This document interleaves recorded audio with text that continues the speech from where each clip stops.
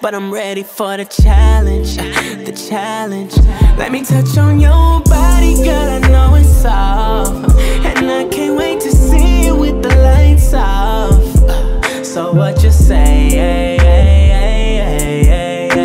cause girl, I need that ASAP. Girl, I need that ASAP, ASAP, I need ASAP. Girl, I need that ASAP, ASAP, ASAP. Girl, I'm tryna taste that, taste that, taste that. Girl, I need that ASAP. Girl, I need that ASAP. Girl, I need that ASAP, ASAP, ASAP. Girl, I need that ASAP, ASAP, ASAP. Girl, I'm tryna taste that, taste that, taste that. Girl, I need that ASAP. Girl, I need that ASAP, ASAP.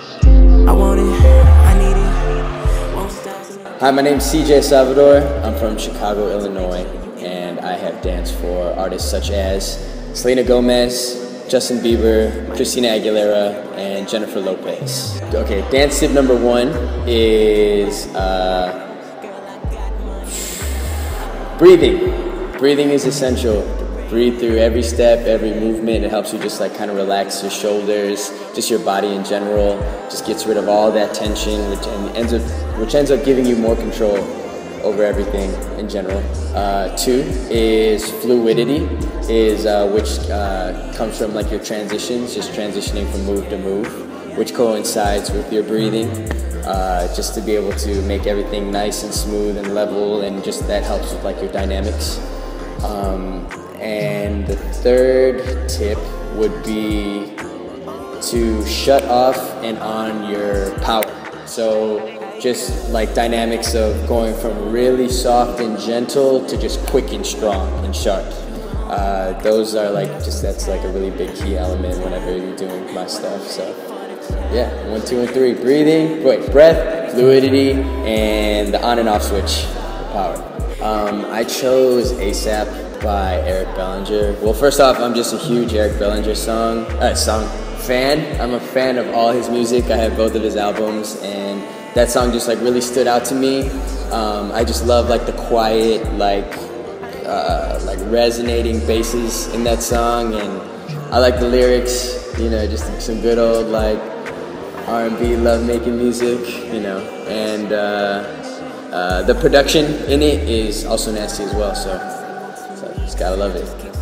I absolutely love teaching here. Like all the students were absolutely amazing and like super attentive, because I knew they were like really concentrated and like focused on getting like my style of movement, because I know like this was a lot of students like first time taking my class. They were almost like too quiet at times, but I just knew that they were just really focused and really engaged in the choreography, and they absolutely looked amazing.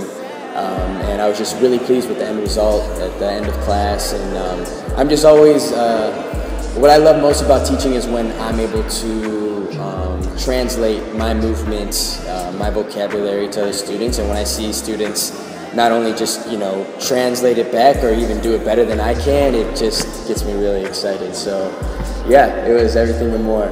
I'd like to make a big shout out to Sean Evaristo, because he's my mentor, homie, friend, Yoda sensei.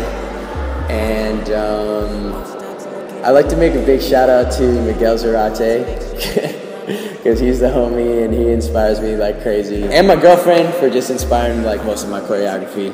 And a big final shout out to SI, SI? Yeah, Danny for bringing me out here. It was an amazing experience, and I hope to come back again. And big shout out to STEEZY for behind the scenes, killing the game right now, being recorded. It's echoey in here, but we're about to have a clean sound on this edit. ASAP, girl, I'm trying to taste that.